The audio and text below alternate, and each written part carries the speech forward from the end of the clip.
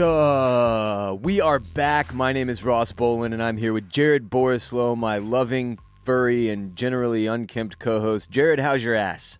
My ass is good. It's been sitting in this seat for 45 minutes now. Yeah, took me a minute to get here. There were issues. Yeah. The house alarm went off while I was in an Uber that then had to turn around. And then I had to get another Uber. It's this whole story. It doesn't matter. You didn't ask, but my ass hurts. I worked out legs yesterday for the first time in over a month. RossFit, admittedly, fell apart in March. Life always finds a way to derail the routine, but we're back on track, and by we, I mean me, and by back on track, I mean I can't feel my legs and poop blood this morning from doing 3 sets of 10 squats with relatively light weight yesterday. Look, everyone knows I have chicken legs, okay? I'm the chicken leg guy. Ha ha, look at his legs. They're so skinny like a stork. Look at the flamingo man, Mommy. Daddy, how do his knees work? Tree trunk leg having obese kids judging a grown man's legs. It's preposterous. But this is the cycle I have to endure. Every winter, I work my ass off to get in great shape.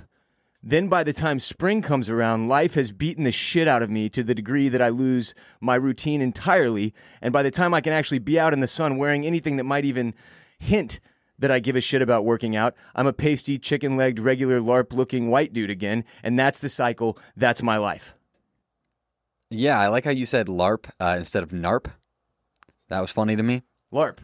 LARP is live-action roleplay. Yeah. Are you role-playing a chicken? Yeah, I'm a LARPer. You meant NARP, which is non-athletic regular person, right? No, I meant LARP. You did not mean LARP. I'm a LARPer. Speaking of which, I found a new thing I cannot handle without extreme awkwardness.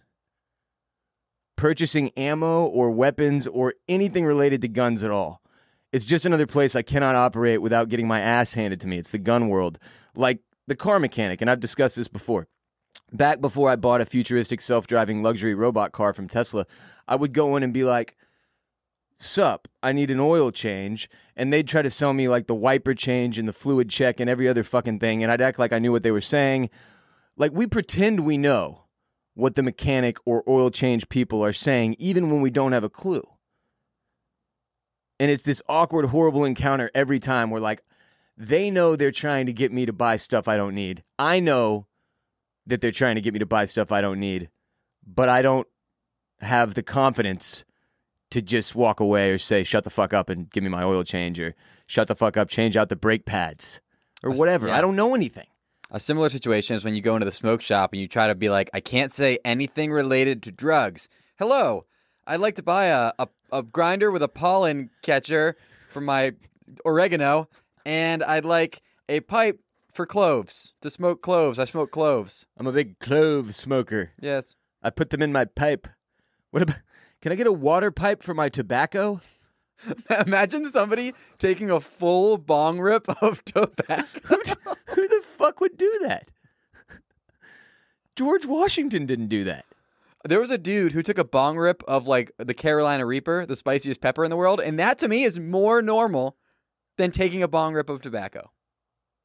Yeah, it's just like pure cancer straight to the brain. Like, why would you do that? How much your body can't process that much nicotine? There's no way. No. There's absolutely no way. I wonder how many people have done that. How many people have taken a bong rip of... it has to be sub 1,000 people. What about a 2-liter Coca-Cola gravity bong of tobacco? Never happened. You don't think so?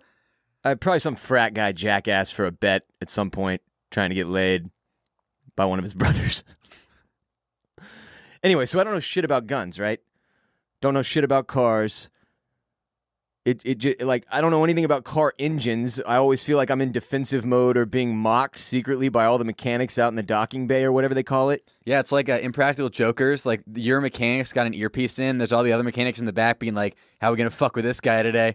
Ask him if he needs his astral projector fixed. Yeah, but that seriously is what it is. He's in there jacking with me. Then he goes into the bay, the docking bay, where they're all docking all day. And he tells his buddies, like, how stupid I am and how little I know about cars. And then that's their enjoyment for the next 45 minutes or so. That's what it's like. It's like when you're getting the pedicure or the manicure, and you know they're all talking about you and making fun of you. You don't know what they're saying, but you know it's happening.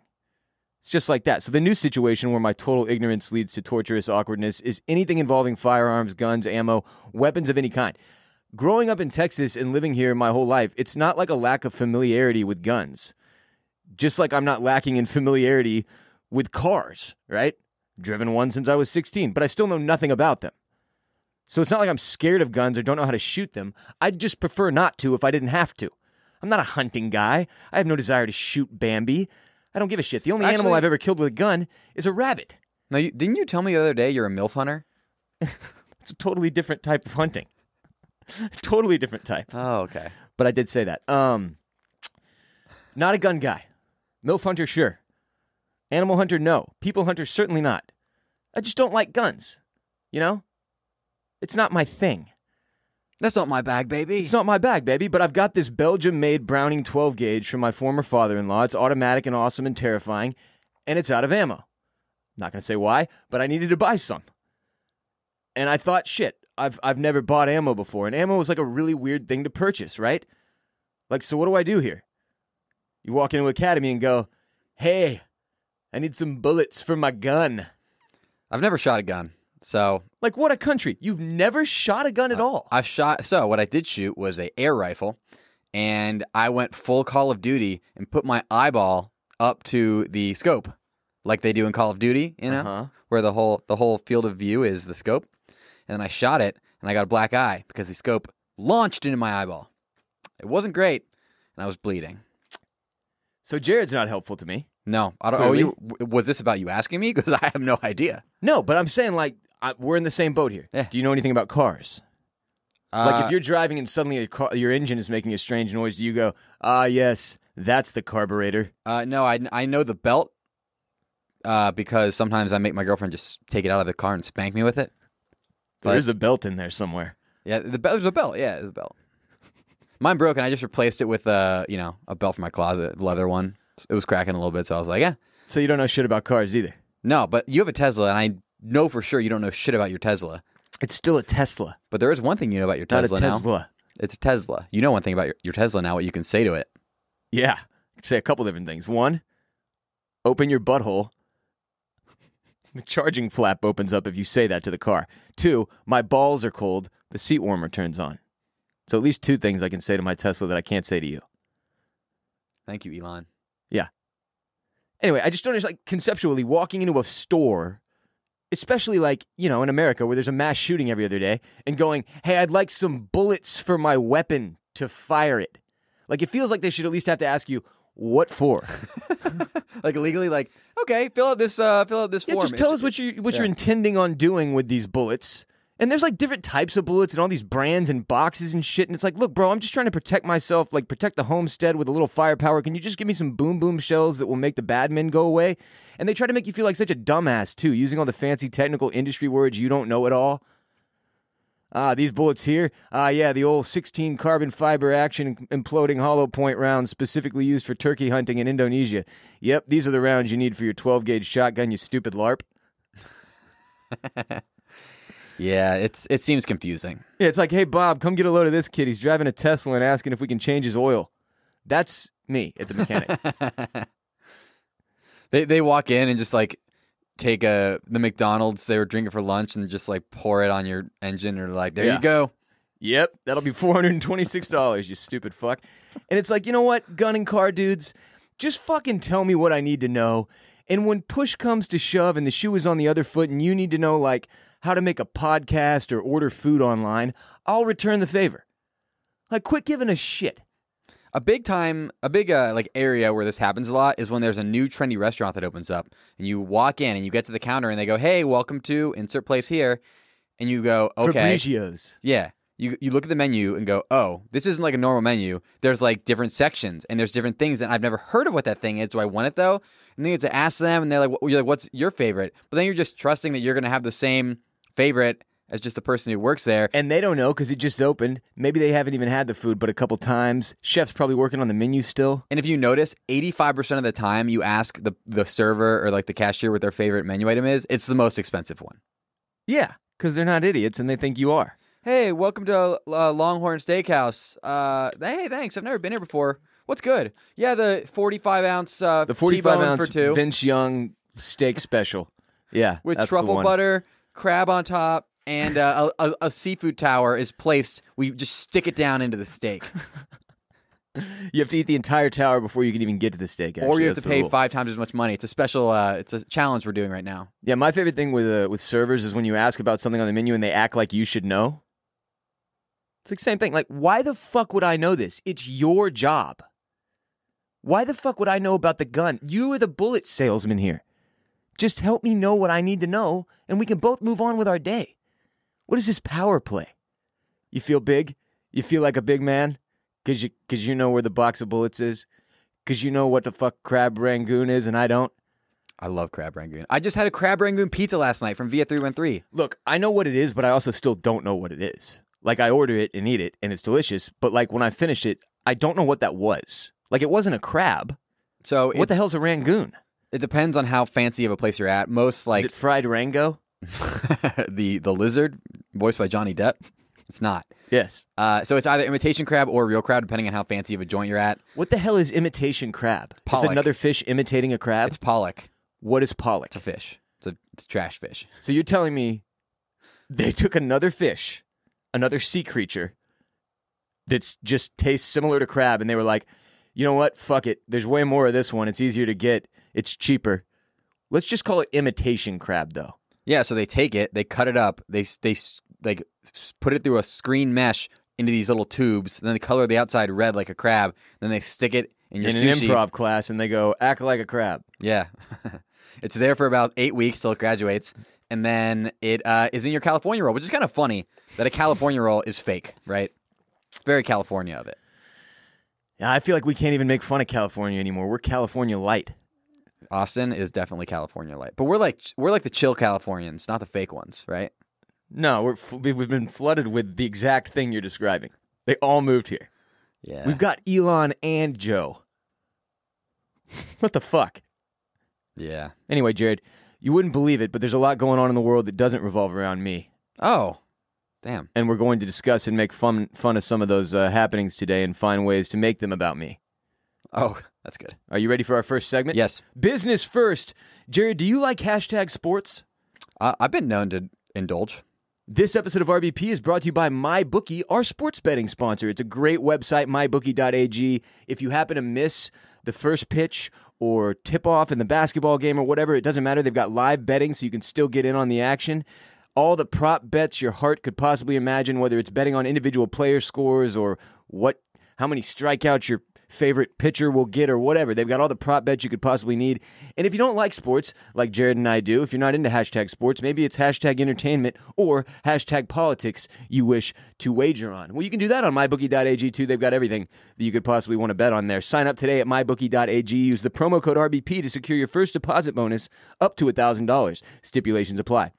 That means when you put in, like, let's say $50 to place some bets, Jared, if you use the code RBP, you're going to get a deposit bonus that's going to give you even more money, and again, stipulations apply. So go to our MyBookie.ag today, use the code RBP, sign up for that deposit bonus, support the show, get all the sports betting you need in your life at the same time, and hopefully you get rich while I get rich, and that's the win-win-win for everybody. Let's fucking go. MyBookie.ag, code RBP, get in there. If you're betting on sports and you're not doing it with MyBookie.ag, you're spitting in my face and on Jared's feet every time you wager.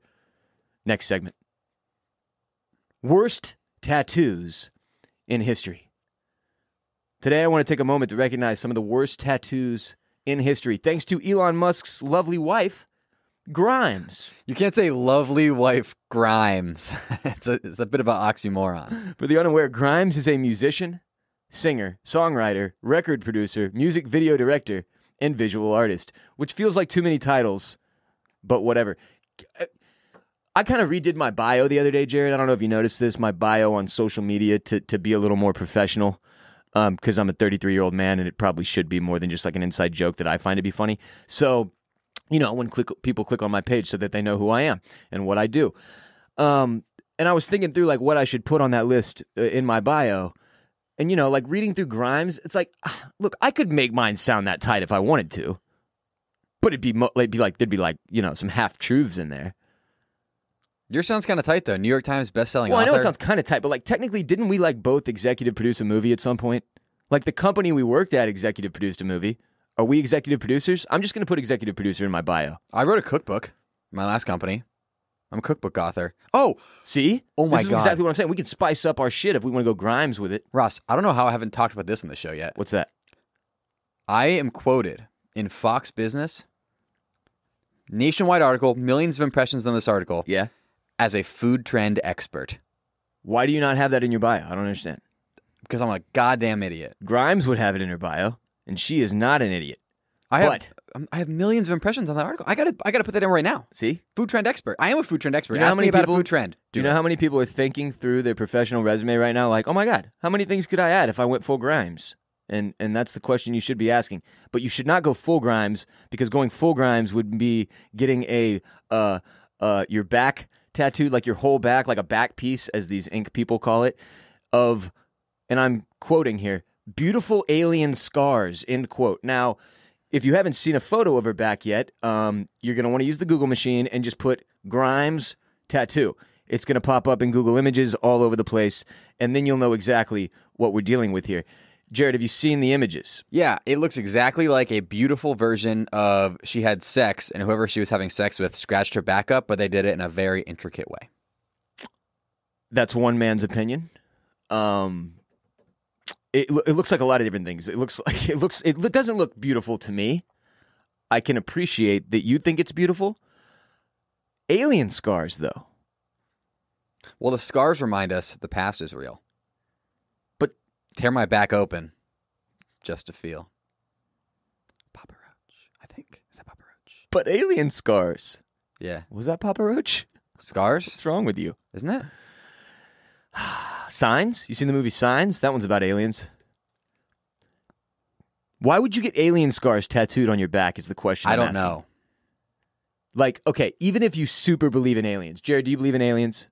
I mean, I believe that aliens exist in the universe. I'm not convinced that they've been to Earth yet or that we've interacted with them, but I do believe that there are extraterrestrial beings in the universe. So you have to assume that, like, based on the tat, Grimes believes not only that aliens exist, but that perhaps she's interacted with one in some way, shape, or form, or that perhaps she's been not possessed. What's it called when you're taken by the aliens? Oh, abducted. Abducted by the aliens, or maybe she thinks they're, going to come down and take her now that she's got this beautiful alien scar. Why scar? Here's my question. If you're really, why not a beautiful alien language or, just a beautiful alien, period? Why the beautiful alien scars?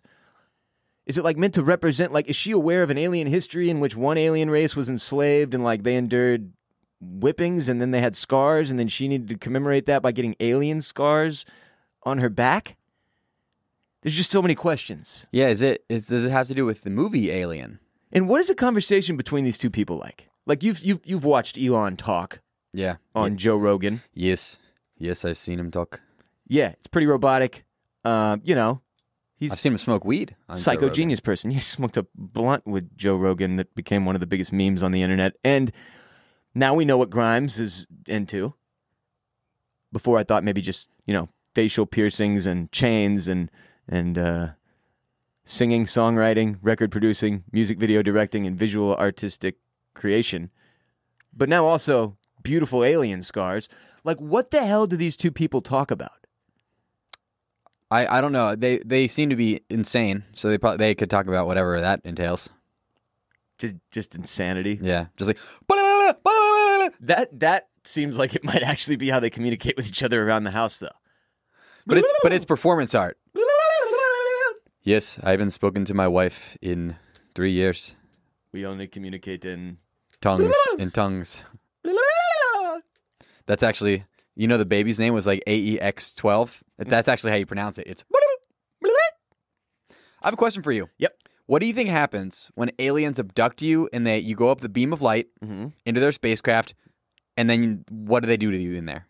Well, as movies and television have taught me, they strap you down to a medical table situation, and then they do horrible things to you, tests, prodding, but they almost always leave you with some kind of tracking device and or strange thing, usually behind the ear, or if you're Cartman from South Park, up your ass.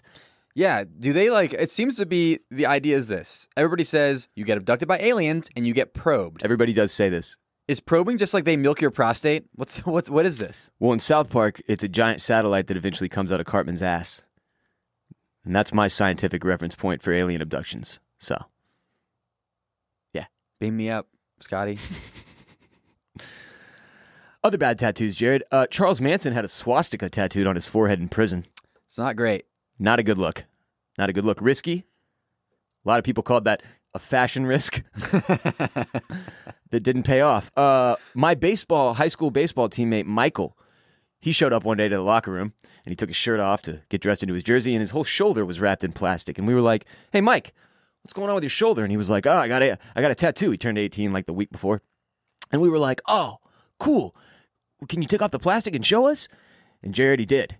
And when he took off the plastic on Mike's right shoulder, on his back, was about a 6-inch tall Grim Reaper. Fucking pitchfork and all. Not pitchfork, whatever that thing is. Scythe. Yeah. Scythe. And in the other hand, just fucking flicking off the world. Middle finger to the sky, bone finger and all. And it very detailed. And it was just a decision that you have to think at this point Mike has questioned. I mean, as a guy named J-Bone, I support any bone-related tattoos. Okay. I have one myself. What? Yeah, I have a bone tattoo on my piece. Just a bone down your bone. Yeah, it's J-Bone. You know who has really bad tattoos, like, as a group of people? NBA players. Yeah. It's like a requirement. You have to have at least one tattoo that could be on this worst tattoos list if you're going to be in the NBA. It's like an astonishing amount of terrible tattoos in the NBA. Derrick Rose, angry basketball on his shoulder. Do you remember that? Yeah. I mean, like, it looks like a prison tattoo, but Derrick hasn't been to prison. Therefore, I have to question what happened. Conor McGregor's chest tattoo, I think, is definitely up there. It's iconic now, and I think maybe if Conor McGregor was a different person, it would be one of the worst tattoos. He has made the worst tattoo maybe of all time into an iconic, amazing tattoo. What is it? It's like a gorilla in the forest going crazy. Oh, this is a ridiculous chess piece. But, like, UFC people don't count.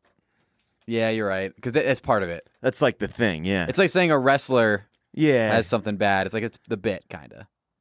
Yeah, the NBA guys, though, some of it's just absurd. Richard Jefferson, for those of you who remember Richard Jefferson. He has tattoos? No hair, but a tattoo on his shoulder that just says RJ, because, you know, those are his initials. But again, like it's like he let his 6-year-old do it. It doesn't look good at all. Like a blind 7-year-old girl did the tattoo on his shoulder.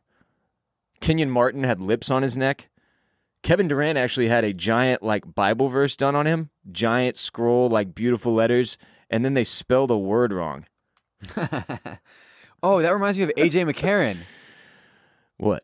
Look up AJ McCarron tattoo. Yeah. That's one of the worst. On Kevin, it was the word mature was spelled Mautre. Moutre. Which is not close. So he got that touched up. Which is the thing about tattoos. Yeah.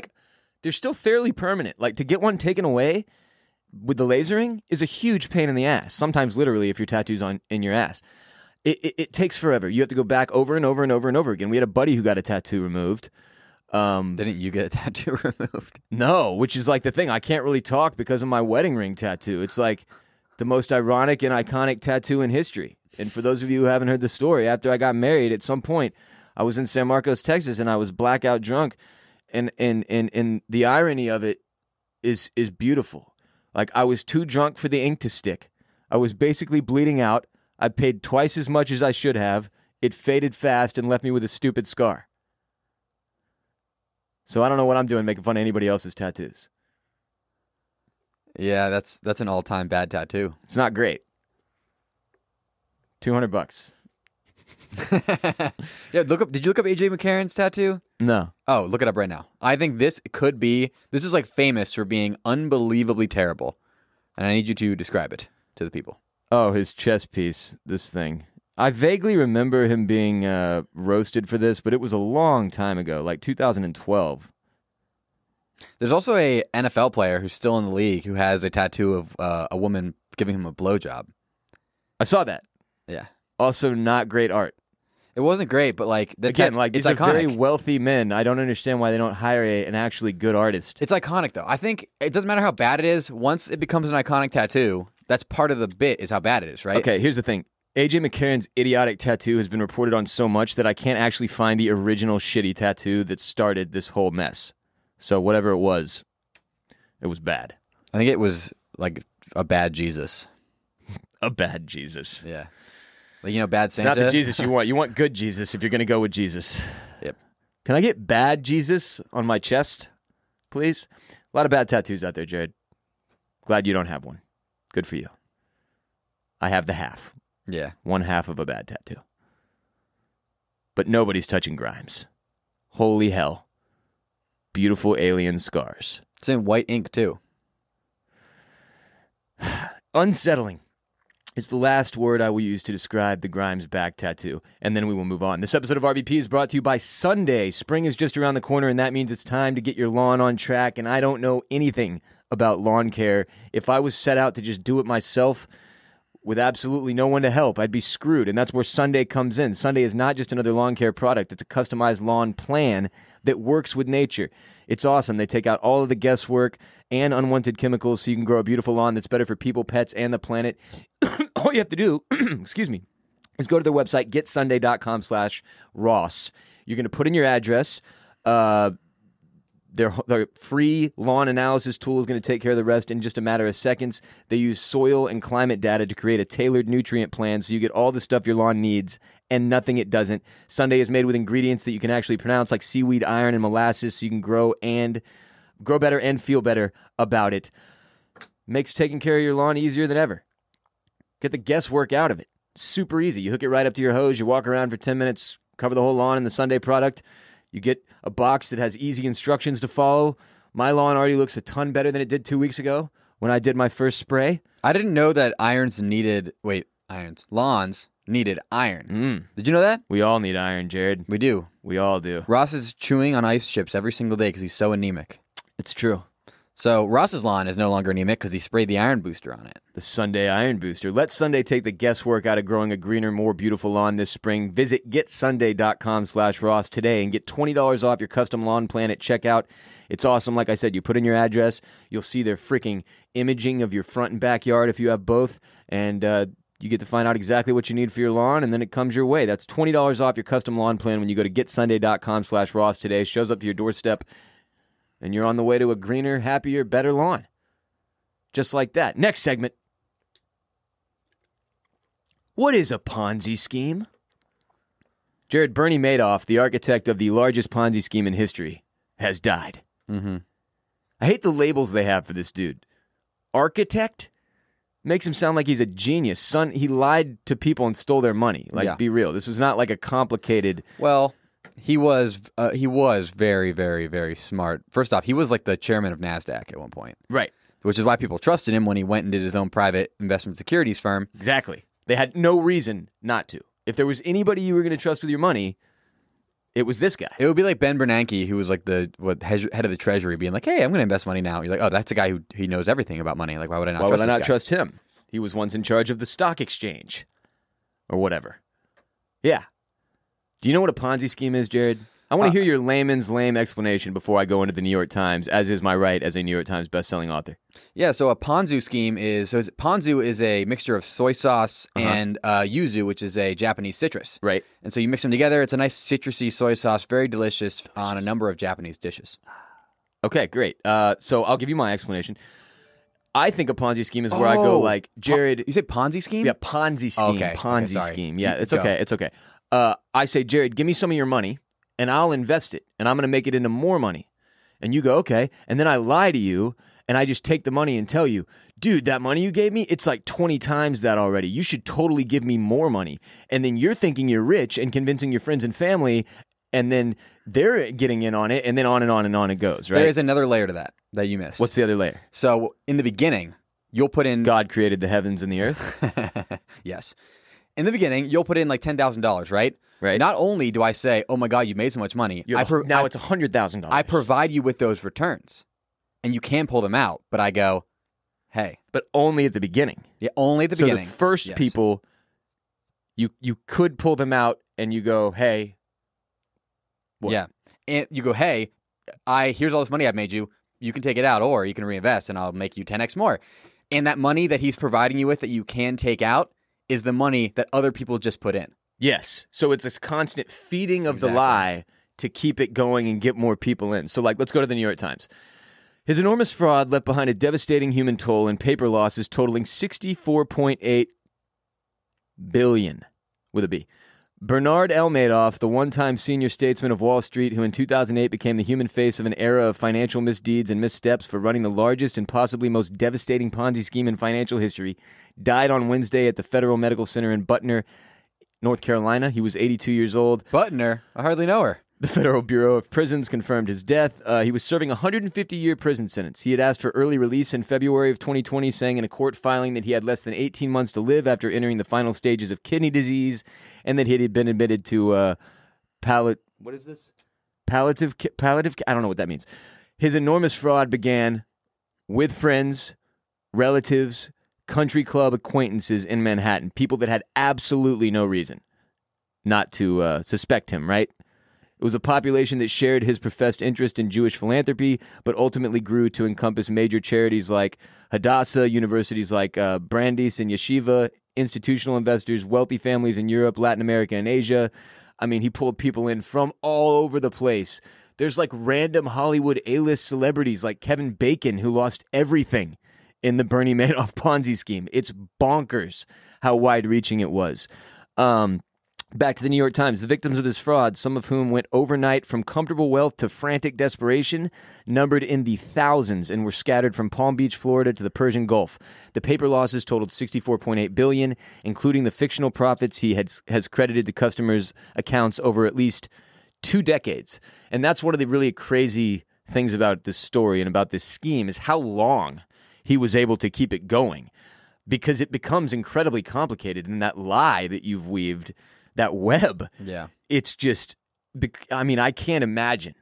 I've watched a documentary on this. I believe it was on HBO. That was not a documentary. It was a biopic starring Robert De Niro. Was it? Yes. Do you think they had a cameraman in Bernie Madoff's home just filming him with his No, wife? I'm saying I don't know if I watched the thing you're referencing. The one on HBO was a biopic with Robert De Niro. I think I watched a documentary, though. I don't know if I watched a biopic. The Wizard of Lies. Yeah, I didn't watch that. I watched a documentary, like with interviews with his family and shit. The biopic's good. Good biopic. Okay, Robert De Niro. See, here's the thing. Bernie Madoff, really shitty guy. You kind of did him a solid by giving him Robert De Niro. It's one of the things about situations like this and what we do with people who do these horrible crimes, including stuff like I referenced earlier, like mass shooters. It's like giving their name this credibility, but especially with white-collar crimes, they tend to apply these titles like architect to shit where I'm like, I don't think we should be giving them like compliments. Yeah, here's my take. Every person who's a shitty person should, in a biopic about their life, have to be played by Gilbert Gottfried. Yeah, but then yeah. Hey, give me your money, okay? That's not even. It's gotta be. He's so harsh. It's fucking horrible. Like, he's the worst. His roasts, though. Yeah. Like, when the guy roasting you, just anything he says sounds so offensive. And he's squinting so much. He needs Felix Gray's. He does, clearly. Something is horribly wrong. FelixGrayGlasses.com/RBP. Yeah, indeed. More than money was lost. Back to the New York Times. At least 2 people in despair over their losses committed suicide. A major Madoff investor suffered a fatal heart attack after months of contentious litigation over his role in the scheme. Some investors lost their homes. Others lost the trust and friendship of relatives and friends they had inadvertently steered into harm's way. I mean, just what a terrible, terrible piece of crap human. Good riddance. Like, I don't wish ill will or death upon any man, but if you do massive damage to many people and you die, I ain't gonna cry. What a shitty guy. Bernard L. Madoff Investment Securities. Whew. This is why I put all of my money into patreon.com/Ross Bolen podcast, Jared. It's the safest investment in the world. Yep. And the return on investment is laughing 4 extra times a month. It is. It's a great return on investment. At least a minimum of at least 4 extra laughs a month in your life. Hopefully multiple laughs per episode. Exactly. 4, we'll guarantee a laugh an episode. That's a guarantee. guarantee. 1. That's it, though. 1 guaranteed laugh per episode on patreon.com/Ross Bolen podcast. Anyway, Bernie Madoff's dead. I'm glad they didn't let him out of prison because he was terminally ill. That makes no sense to me at all. Do you remember when he was making like a Ponzi scheme with hot cocoa packets in prison? That was like a news story from a year ago. Yeah, he couldn't stop. The guy couldn't stop the hustle. He got to prison and was like, well, fuck it. I'll just take these guys for everything they're worth. Hey, and it turns out everything they're worth is a bunch of hot cocoa packets. I got 5 Swiss Miss. How many cartons of cigs will that get me? Jared, you give me your deodorant and your shaving razor. I give you 2 packs of cocoa powder. I'm going to come back in 3 weeks, and I'm going to bring you back the shaving razor with some shaving cream and a sleep mask. Take those 2 cocoa packets back, too, and shank you in the shower. With the shaving razor. With the shaving razor. This episode of RBP is brought to you by Athletic Greens, the most comprehensive daily nutritional beverage I've ever tried. It's phenomenal.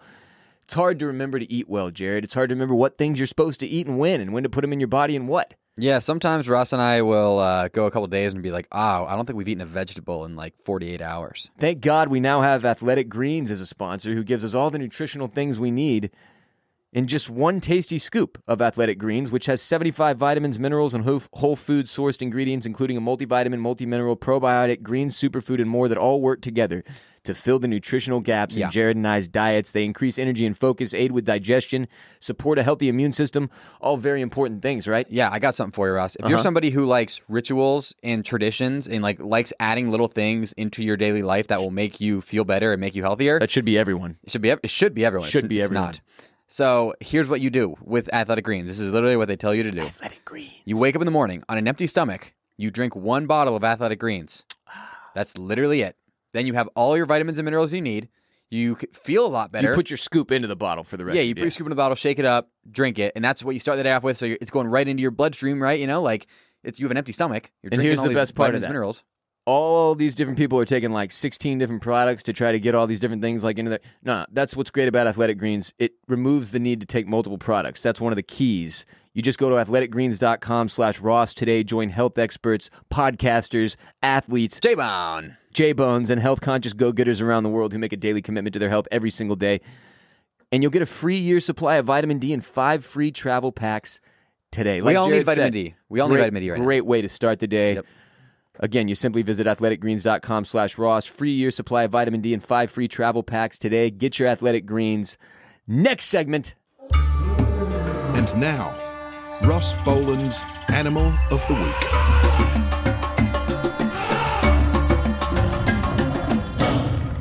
It's been a minute. Have you ever done an Animal of the Week with me? Yeah, a long time ago. I did like a squirrel or some dumb shit. A squirrel? Fucking squirrel. Well, I let you pick today. I let you pick what we were going to do today, and you picked the spotted sea hare, though, is what you went with. Yep. Which is actually Aplysia dactylomela.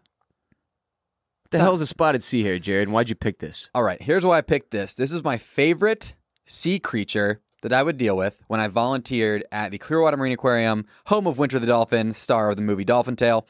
So here's the deal. In high school, I had to volunteer. That was a lot to absorb, so yeah, please explain. Yeah. In high school, I had to volunteer to get these volunteer hours in because I was in the International Baccalaureate program, which all of your listeners who did IB will agree with me right now. Fuck IB.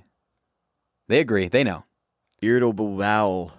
No, not irritable bowels, International Baccalaureate. It sucked. Hey, shoot me a DM if you were in IB so we can talk about how much we hate it together. Was this some kind of program that was supposed to make you look better for college or something? Yeah. Okay. And all it did was, it may have been a selling point on like your resume for college, but all it did was make you have less credits in college because they didn't accept, a lot of colleges wouldn't accept half your classes. Oh, so you were supposed to be earning college credit that then at a lot of colleges actually didn't accept the stupid IB classes. Oh, yeah. So essentially... Sounds like a good program. Yeah, essentially all of your classes... Florida education here. This is international. It's the whole world. It's worldwide. I've never heard of it. Well, it is everywhere. We probably didn't even allow it at HISD, Houston Independent School District. So the shining beacon of educational hope in America. Go ahead, Jared. Yes. Say it. Back to you, Jared. Thank you. So essentially, all your classes were AP classes, but the way they were categorized, colleges wouldn't see half of them as AP classes. A lot of them wouldn't. Some would accept all. A lot didn't. My college did, and it sucked. Anyways, that's neither here nor there. So you took the classes again? Yes, basically. Some of them, yes. Yeah. So I volunteered at this aquarium because getting volunteer hours in was part of the International Baccalaureate program. What were your other options for the volunteering? Oh, anything. But I already had been volunteering at the aquarium, so I already had a rapport there, and I knew I could get into some cool programs. You had already been volunteering at the aquarium. Yes, I was. What a hero! You're the volunteer. Everybody, get out and volunteer. I was a summer camp counselor. Okay. For all the little children learning about dolphins and shit. You were a summer camp counselor at the aquarium, so Yeah. you already had a rapport there. Yes. So what I did for my volunteer hours, I was able to finagle becoming the essentially deckhand for the cruise. That would be essentially, it was a tour of the bay, right? Okay. A tour of the Intracoastal Waterway. Where what we would do is you would go out on the boat. It would be me, the captain, and then maybe another deckhand, and then the woman who was giving the tour guide. The winch, the tour winch. The tour wench, I guess you could be a nautical term. So first thing you do is you leave. They talk about, give a history of like Clearwater, Florida. This is a cool coastal city. Then we would drive by. Yeah, everybody needs to know that, the history of Clearwater, Florida. Yep. Did you know why it's called Clearwater? Because there were natural springs, Ross. Well, that's fascinating, Jared. Then we would go by the shore, and they'd point out all the rich people houses. Guess who some of the rich people were? Who we would drive by the boat by? Andre Agassi. No, that would be sick. I'll I'll give you one you're never gonna get. Philip Seymour Hoffman. I wish. The late, great Philip Seymour Hoffman. Al Roebling, who designed the Brooklyn Bridge. Okay. Nigel Mansell, famous Hold on. Formula One driver. So they were driving past like, here's Al Roebling's house. Mm-hmm. The Roebling estate. How many people went, who? They would explain it. And also, isn't Al in there like, hey, fuck y'all? Like, does everybody needs to know where Al lives? Well, like, please, nobody ever drive past my house and on a tour and then like point to it and say it. Well, I mean, he died in like the mid 1900s, but his family, I'm sure, lives there. Yes. Oh, it's the estate of Al Roebling. Yes. So designer of the Brooklyn Bridge. Nigel Mansell, Formula One driver. Again, nobody knows who that is. Nope. Essentially, it was all built up for the last house on the row. Okay. The most famous person to ever come out of Pinellas County, Florida. O.J. Simpson. No. Who? Jeff Foxworthy. No. Tell me. Hulk Hogan. Oh, Hulk. And is this the infamous house where he made the sex tape boning his buddy's wife? I can neither confirm nor deny because I don't know. However, what a life arc Hulk had. Yeah.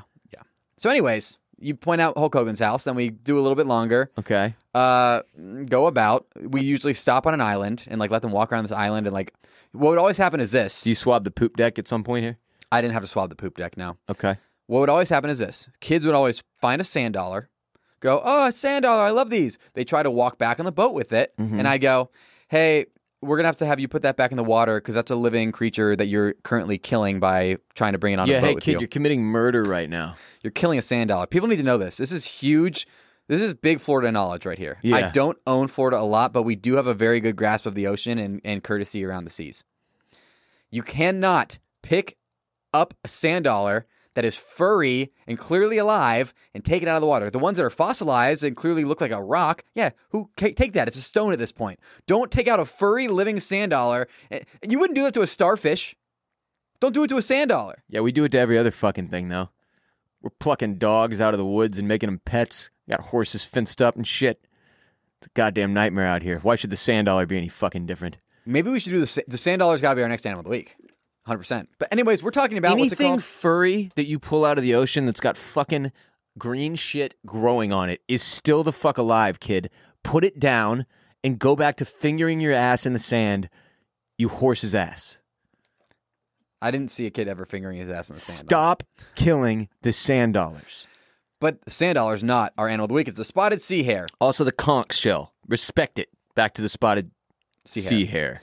So part of this cruise, because this was a research aquarium, we had a very rare permit to pull a trawling net through the water. A trawling net, for those of you who don't know, is literally a huge net you tow behind the boat and you catch every single thing in your path. They're illegal for commercial fishermen to do because, well, they're not illegal for like shrimp and shrimp farming and whatever, but for like, you can't just do it in the middle of the Intracoastal unless you have a permit to do that. Can you imagine if you and me are just like fucking in here doing our jobs right now and some aliens came through and just like swept us up in a net and we're like, look, kids, and then like one kid grabbed you, one alien kid, he's just like fucking running down the alien beach with you in his hand as you die because you can't breathe the alien air, and then I'm in another alien kid's hand, and that's life.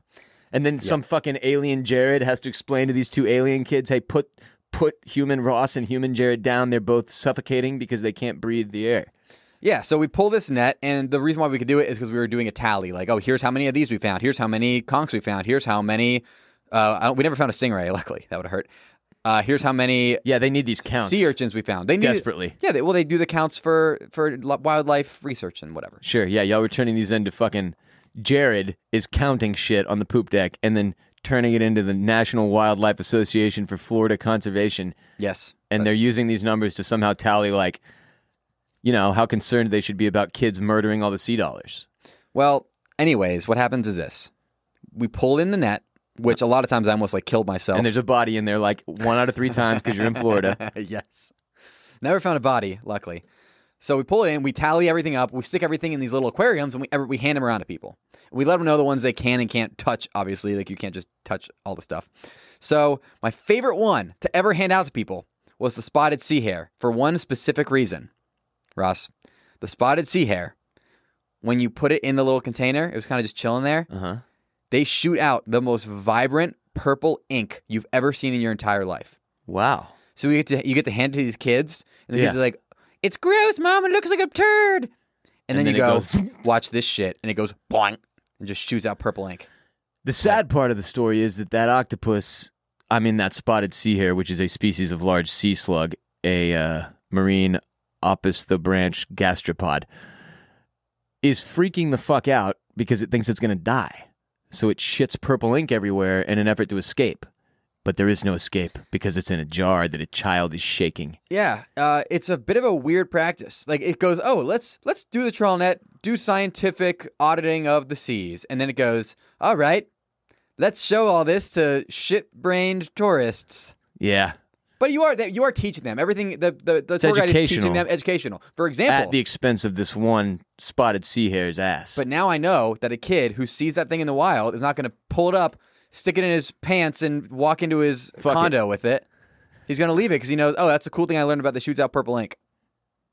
And we're not letting him. Or he's going to go, that's the thing that shoots out purple ink, grab it and stick it in his pants and go back to his condo with it because you showed him how cool it is.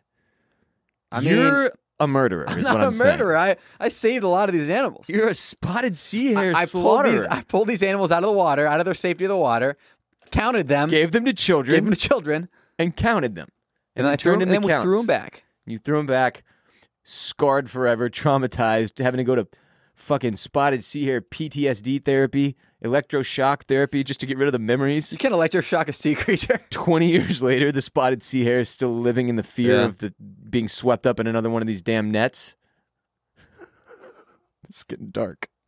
Yeah. Anyways, really cool animal. Good for the kids, though. It's for the kids. It's educational. Okay. Yeah, and there's also, I don't know how much suffering a spotted sea hare can do, okay?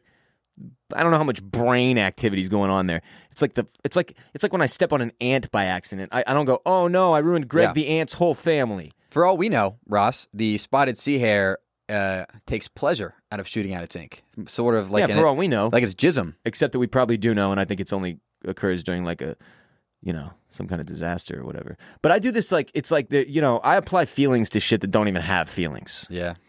And it's a problem. There's like 3 pens in a jar, and I'm picking a pen, and I'm like, oh fuck, because I know the other 2 pens are gonna feel bad. The ones I don't pick. So I take issue with the children shaking the spotted sea hare. Do you have any other cool facts to read about the spotted sea hare? Oh, no. So one thing I read on that Wikipedia page is that it has toxins in its skin, which is weird that they would let me handle them. Didn't tell me that.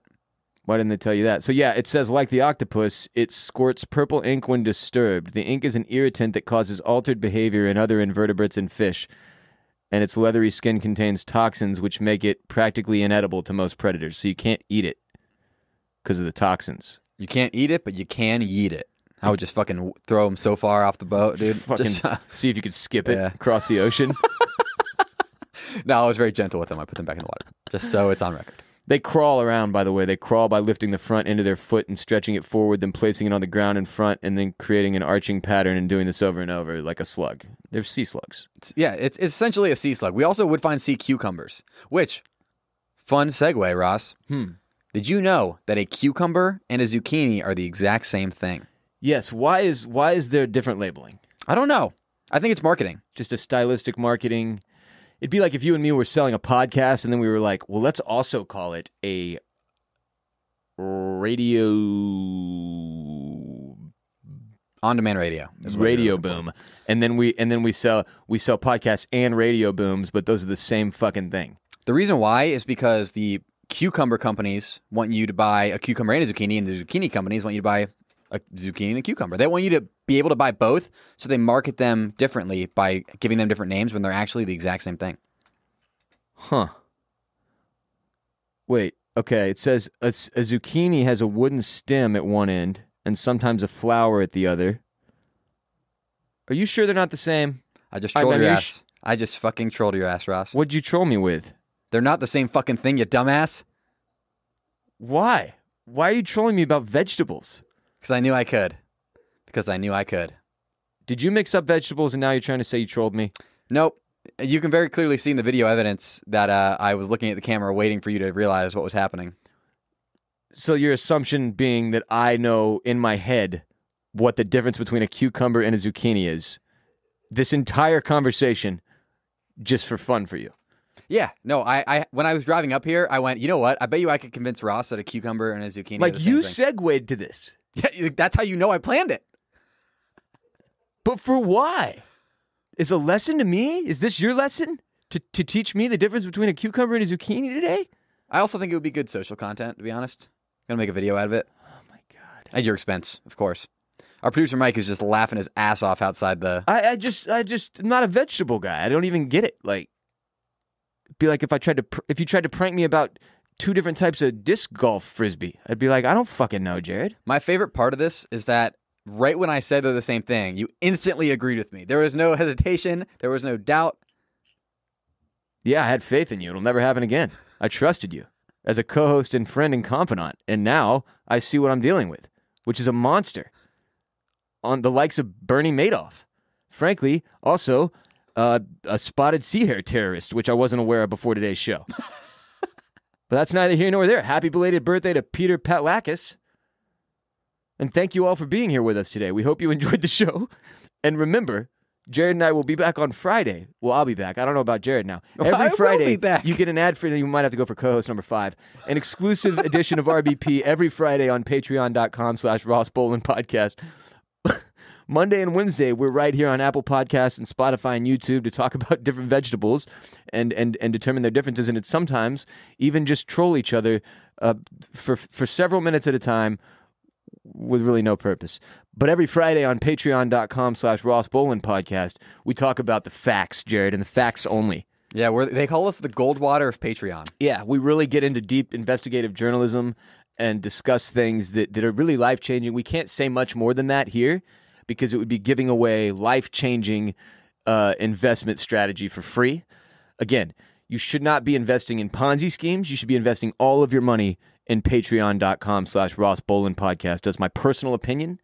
I am not in any way a financial strategist. Well, I do have a Ponzi scheme that I'd like to interest some people in, but we'll talk about that on Patreon. You and food. It's really a thing you get horny for. It's kind of my background. I worked at a cookware company. It's true. We need your support so that we can buy Jared more cucumbers and zucchinis. Cukes, as we call them, and zooks. Cukes and zooks. So go to patreon.com/Ross Bolen Podcast today. And as you'll see on there, if one day we get to 2,000 supporters on patreon.com/Ross Bolen Podcast, we might get health insurance. Maybe. Maybe. I think it says we'll start looking into it. Yeah. Well, you could start looking into it now. Here's the point. I know when we have 2,000 patrons that when I look into it, I won't be as upset as I am if we do it now. Oh, yeah. So we need you on patreon.com/Ross Bolen Podcast. Thank y'all. Seriously, hope you enjoyed today's episode. Tell people about the show. Share RBP with somebody this weekend. Come get your 3rd episode on patreon.com/Ross Bolen Podcast on Friday. They're ad-free on Patreon. They're much more unhinged, which is seemingly impossible, I know, but I assure you, they're even more unhinged. Remember, you are not alone. Deuce Chunk. J-Bow.